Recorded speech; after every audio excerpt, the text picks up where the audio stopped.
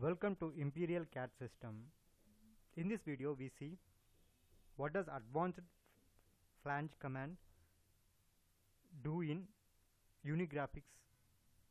We see advanced flange in sheet metal modeling. Right now we are in a part modeling. Then shift to sheet metal modeling, file sheet metal, or else you can select Ctrl Shift M. This is sheet metal modeling workbench. Here we have a flange, and if you go to more we have advanced flange. We see the difference between both. For that we require a base sheet. I go to sketch, I create a profile, close it profile.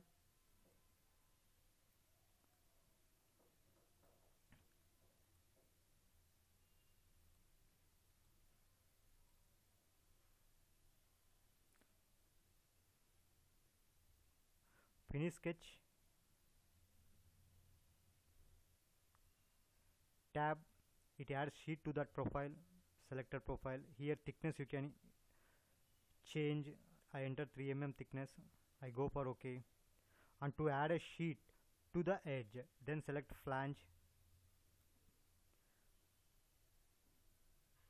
Then here you can adjust length. Length here is height, I give 100 mm.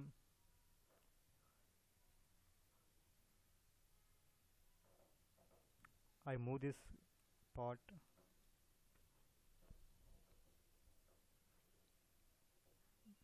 Now to add sheet to this edge, you can either go into flange. See friends, like this you can add sheet to the edges by using flange. In the same way you can also use advanced flange. Select this, then some 50 mm, not bend radius, sorry, length 50 mm, like this. Then the difference between both, what is the difference between both means, I go to sketch by selecting on that surface. Then what I do is I select spline now.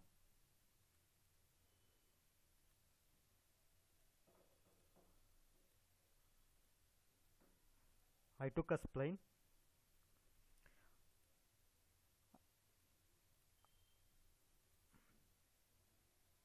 I have connected to that spline and I made that profile closed. Finish sketch. Then I go to cut, normal cutout,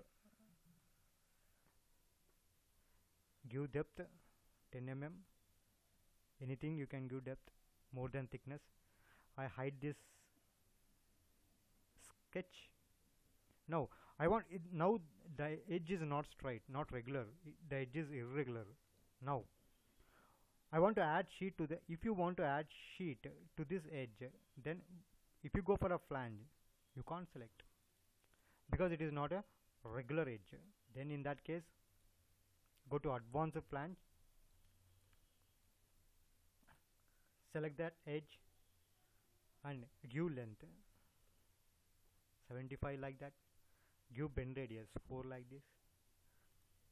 This is a use of advanced flange in Unigraphics.